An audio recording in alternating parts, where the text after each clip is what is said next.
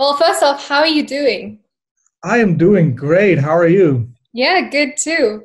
Thank you so much for joining this Q&A with us. We've put out the question to our followers on social media, and they had a lot of questions for you. So, yeah, thank you so much for taking the time. No problem. I appreciate it. Yeah, so you've worked with some of the biggest names in music and also film. So it's a true honor to be collaborating with you. We'll soon be launching the Koen Heldens signature series. Do you want to tell us a little bit about that? Sure. I think it's been over a year now when Black Rooster Audio first reached out to me to work on a collaboration with them. And of course, I was interested. I'm like, let's figure out, what you guys have in mind. And immediately they were like, we want to do a compressor, but we want to make it different than anything that's already out there because everybody's building compressors or emulating compressors in a plugin form. So I asked them, what's the idea that you have? And they were like, what do you think about a Hilbert transform detector? And I was like, tell me more about that. I'm not really familiar with that type of detection filter. So they explained to me that it's most accurate compared to any other form of detection. Mhm. Not to go completely technical in that regard, but basically what it came down to is it analyzes a waveform. It disputes the negative phase, but only accepts the positive. And detection methods like peak or RMS, they first have to analyze the audio. It can be slightly a little bit off or a little bit late. You get overshoots. So with the Hilbert, it's very, very accurate. And you can almost, I think you can actually go completely zero attack time, which is amazing. Mhm. Then on top, they were like, let's, do other things like create filters so you can sidechain within the compressor for the compressor to either roll off high end or low end, or only compress the low end or the high end. I'm like, that's perfect because the more flexibility we have, the better. And then on the coding end, they made it sound so much better. Like the compressor sounds incredibly amazing. I was surprised by it because I was like, I test compressors by the way of completely going hard on them. So nuke any signal that comes in to figure out how does it sound when you give it like the hardest possible way of compression, and it held up really, really nice. Yeah, and it's been such a collaborative approach as well. Like you've been working so closely with Black Rooster Audio team, so that's just awesome. Yeah, I Um, love it. They were very receptive to everything and vice versa. Yeah. So the first question that we have for you is, can you give us a short introduction into your mixing process? How do you start? How does one begin mixing a multi-platinum track? Well, it's easier than people think. To me, it's always simplicity is key. I hold true to the 80-20 rule or the 20-80 rule, depending on which angle you look at it. Basically, meaning 80% is listening, 20% is actually putting in the work.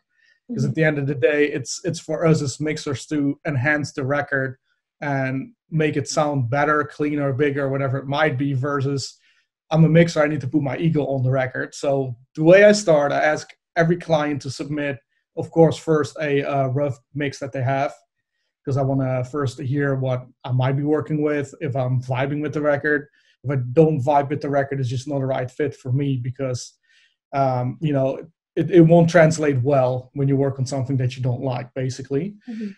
Then what I asked them to do is to submit all audio stems, so no sessions. And people always ask me why, because I want to avoid any technical issues arriving from sessions. Because with sessions, it could be that I don't have all the plugins that they have, or they have done certain routing. I have to figure out why they did the routing instead of just getting audio stems where they already printed everything that they have on it, so that I can start lining everything up.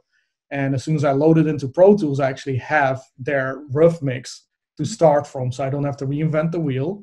And then what I do is I start off with the rhythm section, so with the drums first, to kind of feel get the beat going. It's kind of like a heart rate, like a heart, you know, beats at a certain rate. So it's getting the rhythm right, and then adding the bass for the groove and seeing how that melts together and fuses together. And then I start working on the vocals slowly, clean them up a little bit, and see how the record kind of vibing with just kick, bass, snare, vocal, and then I start putting all the other elements in, like whatever keyboards or guitars might be there, just to you know get the vibe of the record going, if that makes sense. Mm-hmm.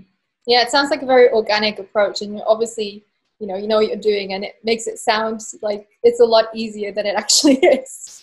I know, but it's with everything. It's it's the same thing if you go and get your hair cut. It always looks very simple by the barber that cuts your hair. You're like, I can totally do that. And then we try it yourself, you're like, okay, this is a lot more difficult than I thought.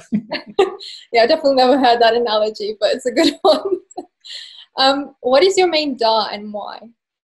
Pro Tools. The reason why is because it's the industry standard. That's why Pro Tools is my main DAW. Mm-hmm. I know there's so many other DAWs out there that actually have better, more intuitive features, but everybody in the industry still works from Pro Tools. I grew up with Pro Tools. I've used Nuendo for a long time, but had to revert back to Pro Tools because still every once in a while you have to either you get like a vocal session in that you didn't want to have, but they were supposed to print the stems, like I said before. Mm-hmm. Then it's like, okay, let my assistant figure it out and print those stems, worst case scenario. But in essence, for everybody else, I'm always like, use whatever you have, what you're used to, what makes you work quicker, more efficient, and better, versus you don't have to really follow any rules, especially nowadays. Yeah, totally. And obviously you have a long history of success, but how did you first start? How did you first get into audio? I started off, my music career when I was really young. So my parents I've got two older siblings. They put us through music school back in Holland, where I'm currently am because of the coronavirus. I'm stuck here until I can go back to my house in LA. We started out with music school as extracurricular activity. And what we did is, you start off with the recorder. Then I got more interested in piano and guitar. The issue with guitar was my teacher was right-handed, I'm left-handed. So I couldn't figure out how to mirror what he was doing. So I kind of like, okay, let's just switch over to, piano and keyboard. I did that till I was about 12 years old. That's at the point where my brother brought home some software where you could compose music on. So I started playing around with that, started making some productions, starting reaching out to record labels, to DJs, because I was doing EDM back in the day.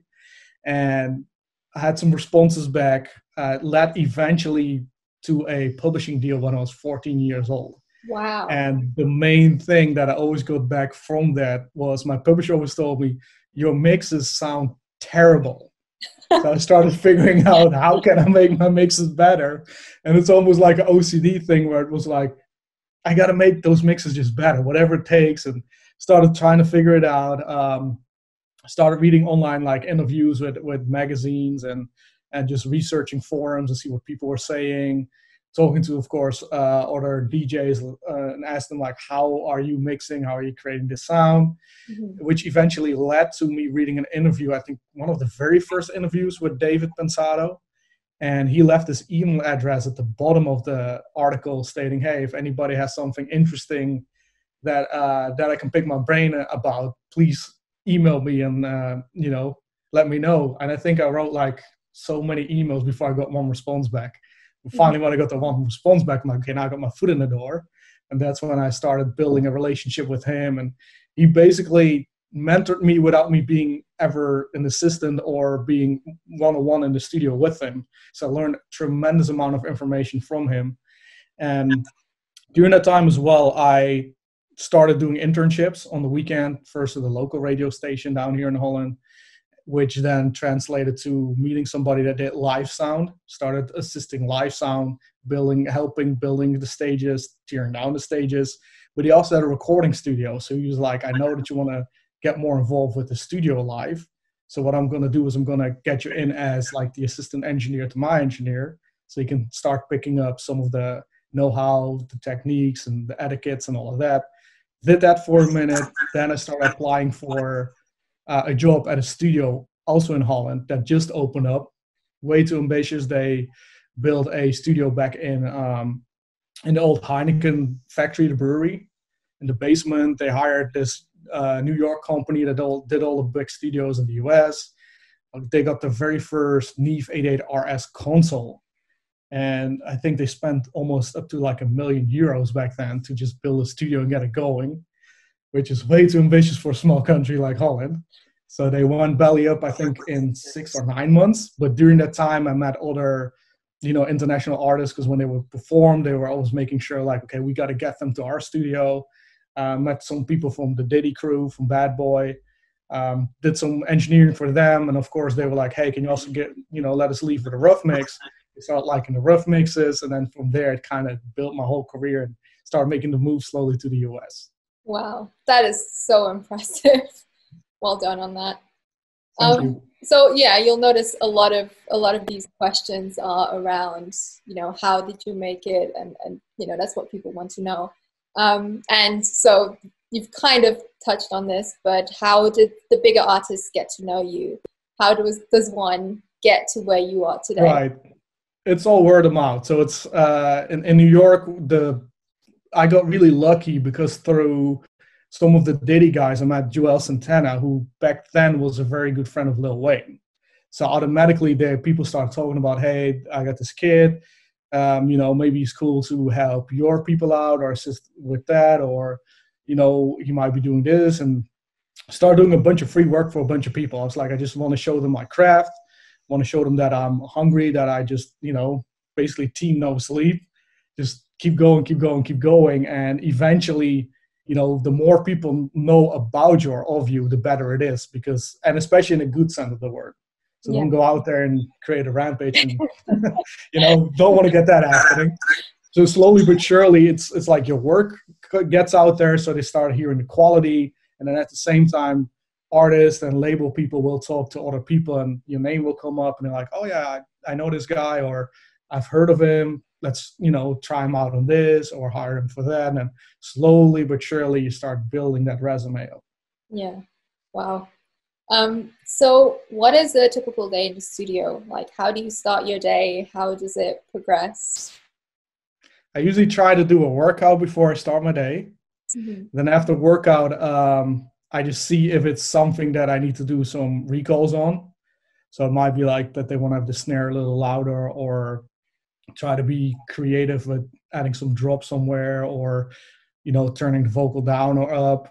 Once I have those out of the way, there's usually a new mix that needs to happen. So I'll just listen to the rough mix, load in all the audio files, color code everything, and kind of vibe with the record, get an idea of what they have as a sound and what I think what they're aiming for, what it should become. And then I slowly start working on it. And then I do every hour, I take about a 5-minute break just to refresh your ears, because you get so much ear fatigue real quick about listening to something over and over. So it becomes sounding normal and the norm for you, instead of, getting that right balance in there where you're like, okay, I just completely went over the top with that. I should, bring it back a little bit. And then every 4 hours, I take at least an hour break to completely, decompress from everything, maybe eat something, and then I jump back in it.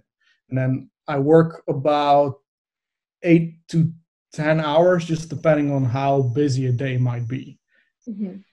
Okay, so do you do pretty late nights, like classic audio? No, that's late nights don't really happen for me. The beauty about that is because I'm not on the creative part, so I hardly deal directly with the artist or the producer. Usually it's just, mix gets done, it gets sent out to them, they listen to it, I get feedback back. Mm-hmm. Every once in a while, a producer or an artist wants to come through, but the beautiful thing is they won't come through before 4 p.m.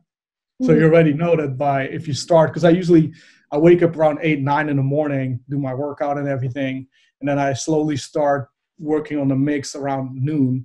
So by 4 p.m., if somebody wants to come through between 4 and 6, when they come through, the mix is already pretty much standing. So a good first draft of what needs to be there is there, so we can slowly start cleaning more and, working whatever the artist wants to do on the record while being present, versus having to, set up the whole session while they're there.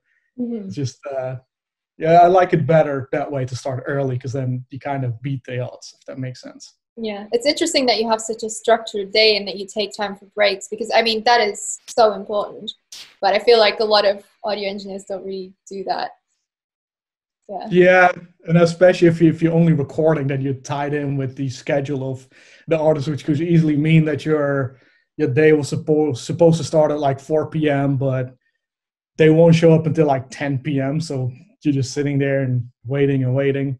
Mm-hmm. So I love to be productive from moment number one, quick turnaround, get things done easy and quick, and make the process as smooth as possible.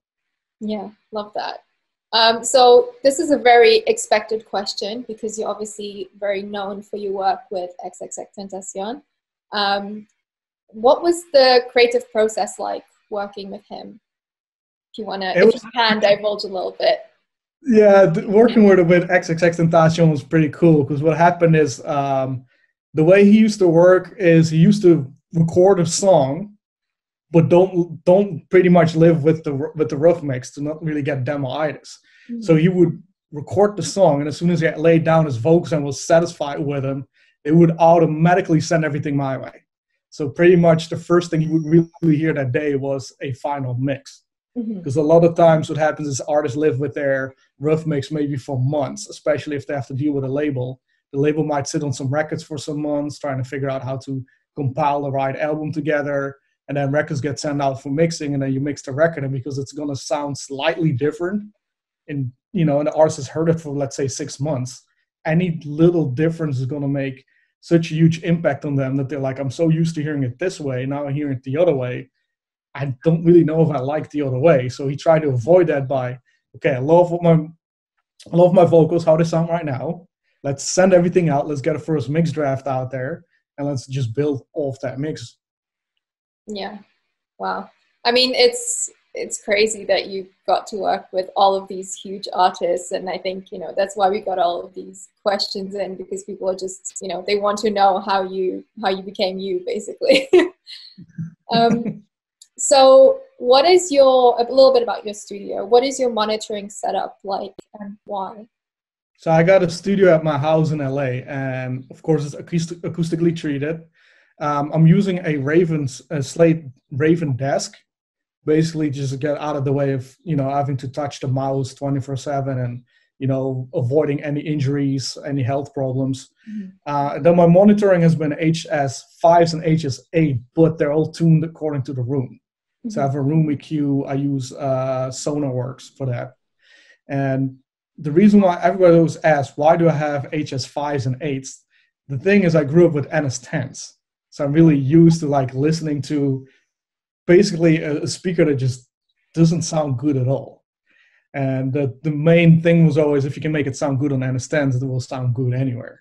So I'm just used to that kind of Yamaha NS10 sound. So I kind of evolved from that because, of course, they stopped producing them. Another brand now is kind of making knockoff version of them. I haven't heard those, so I can't judge on those, but I evolved with that. They came out with the HS series, started buying them, and it's basically something I'm used to hearing that speaker, and I know the speaker, although they're tuned nowadays, so it was kind of getting used to okay, now they sound different. Now they sound a lot more duller than I expected. But yeah, as far as speakers go, I always tell people, learn your speaker, know what it sounds like, and learn your room. Because I can tell you I use these, go buy those, but you might not even know the speakers and how they sound, and then before you know, you're like, why doesn't anything sound good anywhere else? But it sounded good on the speakers. But that's my main advice for that. So you're avoiding the shock factor when you go into another environment, and it's just like... Exactly. I've had those a lot during my earlier days in the career. I'm like, oh my God, why is this so hard? Yeah, I didn't do that. Something's wrong with your system. Exactly, yeah. So what is the main difference, would you say, between the KH-COMP1, your signature compressor, and other compressors in your arsenal? It's very, very flexible. The KH-1 is very, very flexible. It sounds so good. Because it's one thing that what I dislike a lot about compressors, especially plugin-wise, they can really take a hard beating when it comes to compression. It's almost like starting to sound like a vacuum. I don't like that vacuum type squeezing sound. And as soon as I got a first working beta of the KH-COMP1, I was like, I'm just gonna compress something extremely hard and see how it holds up, and it held up very, very well. And it gave it somewhat of a low mid kind of bump. So it brought out a lot of the body of the instrument as well. So I was immediately like, yes, this is what I want to have. And then we have flexibility, like I said before, the Hilbert transform, which allows us pretty much a 0-point attack time, which is amazing for sidechaining things like kick and bass, or even de-essing vocals, or removing a harsh frequency. Because we also have like flexibility with the filters. There's a whole filter section in there for the low end, the high end. You can inverse them. So there's so much flexibility even on that end. And then auto detector modes, like outside of the Hilbert, we have like the traditional peak and RMS modes, and we have a peak vintage, which basically adds in some distortion harmonics, some non-linearities, which I love, because I just love the non-clean sound of things. I always like to add a little bit of dirt to them. And, you know, it's even with the ratios, you have all the ratios from soft compression to hard limiting, knee ratios between that, the knee type to go from hard knee to soft knee, or leave it anywhere in between. So there's so many flexible options that we have to use compression wise, plus it sounds so incredibly good. I'm like, this is definitely a beast that competes but even stands out from the rest of the crowd, because it's so much functionality. Yeah, and it was such a unique opportunity for Black Rooster Audio as well to create a compressor that is up to your standards, you know, yes, the industry standard, right? Because I'm always yelling. I'm like, hey, I need a better compressor. I'm missing this, or whatever it might be. And it was like, oh, okay, let's do this. I'm like, okay, this is exciting. Yeah, exactly. So on that, why did you want to use the Hilbert detector? You've kind of touched on this already, but it's a particular question. Yeah, it's because it's so diverse. You can use it pretty much in anything. But let's start with the Hilbert transform, that detector. Like I said, if you working with a kick and a bass, I never like to sidechain kick and bass wideband. I always want to select anything below 90 hertz to get compressed whenever the kick comes in, because that way you don't get that pumping feeling on the bass of the kick. So it's ideal to just inverse that filter to 90 hertz and make sure that the compressor only hits and compresses 90 hertz and below whenever the kick comes in, or even high end, remove some harshness like de-essing or moving some harsh frequencies from hi-hats. So you can do the same thing, but on the opposite end of the spectrum. Peak compression, kind of like add some snap to like percussion sounds, or RMS to level out vocals more. So we got that too. Or the vintage version, the vintage peak detector, where I might be like, okay, this sounds a little bit too digitally clean. Let's add some non-linearity. So we use that detector. It's so many wide applications you can use for it. Yeah, I mean, it's an absolute beast of a compressor. It's amazing. It totally is. So back to you. Which tips do you wish you knew when you started mixing? The tips I wish I had when I started mixing, which I only learned way later in my career, is go by feel. It doesn't have to look right as long as it sounds right and it sounds good. And not everything has to sound good as long as it just sounds new. Because you always want to push the envelope, because we can hear a record that sounds exactly like a previous record, and we can hear a record that might not sound as good, but it sounds interesting because things sound different. So it's moving by feel versus technically I'm supposed to do this or that. It's like, nah, does this feel right? Okay, then it's right, basically. Yeah, I guess it's so easy to get caught up in all the technical aspects and, you know, getting distracted by all the visual elements and just forgetting to listen. Yes, especially nowadays. Yeah, with our computer screens, everything is in front of us versus just close your eyes and just, that's another thing for the Raven. I'm like, I can hold down a value of something that I'm using and pretty much close my eyes and move it a little bit and be like, okay, does this improve or does this take away from the record? Versus I'm looking at it, okay, this number should end up on here, where it's like, nah, it's not a numbers game. Yeah, no, that's really good advice, actually. So thank you for that. You're welcome. Do you have any reference tracks that you like using, and which musical genres? This is kind of a all-in-one question, but which musical genres do you refer back to as a hip-hop producer? Usually what I do, it sounds so cliche-ish, but I always have Spotify open on the Rap Caviar playlist. If I that is if I'm doing like urban records and just listen. I go through that playlist. So just trying to see like, okay, why are these on the playlist? And on top of that, I also switch back to the Spotify top 50 US and see, okay, which urban records are charting and then which ones are the highest charting, and then compare those against what's in the Rap Caviar playlist, and then combine those two and compare those to what I'm working with. Okay. So that way you can go like, okay, sonically, now it's more of a trend of, let's say, more duller records or brighter records, or vocals extremely loud or vocals less loud, or the kick that's poking out pretty much a little too loud, but it's a trend. So that way you can kind of reference against what is the norm or what people tend to like to listen to. And at the same time figuring out, okay, what will be the trend, let's say 3 months from now, 6 months from now, a year from now, because we never really know if we mix a record today, if that record is going to come out next week, next month, 3 months from now, 6 months from now, even a year from now. Because the worst thing you want to have happening is a record that comes out a year from now that you mix today to today's standards, and then who knows where it might be sound-wise a year from now. Then you hear it back, you're like, ooh, I wish I could just touch up on that record. Yeah. I guess it's down to experience, because how the hell do you predict how... You really don't. It's almost like intuition of like, I think it should be going there, which comes back to that whole thing of sometimes it's better to sound new than to sound good in that sense. Yeah. Everyone's going to want that playlist now. It's a magic playlist. Everyone's going to Black Caviar and Spotify top 50. Cool. All right. Well, thank you so much for all the answers. We went through a lot of questions, so thank you.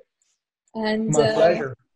The KH-COMP1 is going to come out really soon. We're very excited, so stay tuned. Sign up to our email list. And yeah, thanks a lot. No problem. Thank you, guys. Bye. Bye-bye.